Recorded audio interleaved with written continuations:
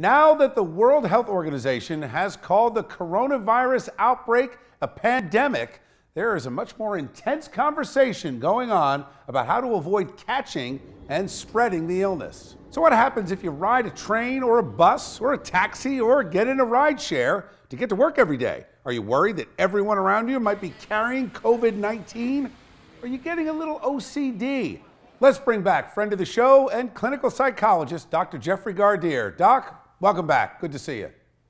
Great to see you, Bill. All right, Doc, right off the top, do you think that this is going to create a whole new generation of people with OCD? I think certainly what we're seeing now, people are trying to keep the panic down, so that's a good thing. But it does feed into their obsessive compulsive nature that many of us do have, even if we don't have the OCD type of disorder. And I think it's also heightening people's hypochondriasis, the fear of getting this thing, even if they're not exposed to it within their own knowledge or their own behavior.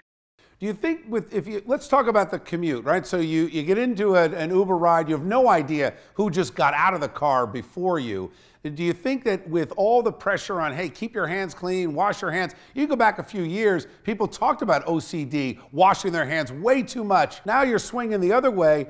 Do you think it's going to create that anxiety with people carrying hand sanitizer because they're afraid to touch the cushion or the door handle getting into a car? Well, with what we know about COVID-19 right now, it's not such a bad idea to use precaution as much as they can. I know some people are getting chapped hands from using too much hand sanitizer or washing their hands too much. But if you look at the alternative, which is feeling that they are absolutely powerless, I'll take a little bit of that being overly too cautious. And I think in time that we will start drifting back more towards the norm. But we definitely have gone over to the other side, if not over the edge with this. And it's interesting you say that, Doc, because some doctors are now saying, be careful with the hand sanitizer. If you overuse it, you're literally hurting the best defense you have, which is your own skin. That said, let's talk about subway systems and buses across the country. You've got millions and millions of people who that's how they get to work, and they're crowded into these tight spaces, right? The strap hangers, how many people are touching that, in a course of one commute? Well, so here's the thing, right? We see that subway ridership. I know I take the Metro North. It seems like there are less people that are riding. And I think sometimes we have to take some pride in that we are still moving on with our lives. We practice the precautions. We have some social distancing. Maybe you shouldn't get on a subway car that is packed, especially if it's going to feed into your hypochondriasis or your fears, because you don't know everything about the COVID-19 issue right now. But I think we have to try to continue to go on with our lives, but take the precautions. Yeah. I think you're right. And of course, it depends on how you define precaution, right? I walked into the office earlier today and somebody did this. They offered their elbow. I said, what is that? Are you attacking me? I don't know. If we're going to either shake hands or don't do anything, just a nod maybe. It looks weird. Well, again, the scientists are telling us to keep that social distance for now. This is something that hopefully will just be temporary. And then in another year, we'll have another virus to deal with.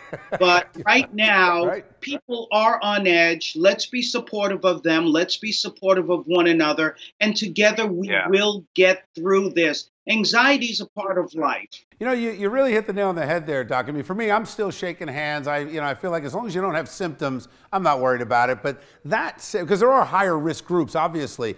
But that said, think about the flu every year, right? We hear this over and over again, the comparisons. And, you know, when the dust settles on coronavirus, you've still got tens of thousands of people in America who die every year of the flu. Well, Bill, here is, if there is a positive aspect to this, the biggest positive I see is that we're learning habits now, even if we're going, to the extreme, but are learning habits about good hygiene that will help us deal with not just COVID-19, but all of the other germs and bacteria and viruses that are out there. The thing we have to be careful of is not to become too antiseptic, because that in itself, as you brought up, may be an issue in the future. When I was a kid, they used to feed us dirt That's in right. order to bring up our immune system. You know, that's funny you say that. They say that the kids who grow up on farms are healthier than the rest of us, mainly because of the dirt they're eating. Thanks, Doc. Great to talk to you. Natural defenses. That's right.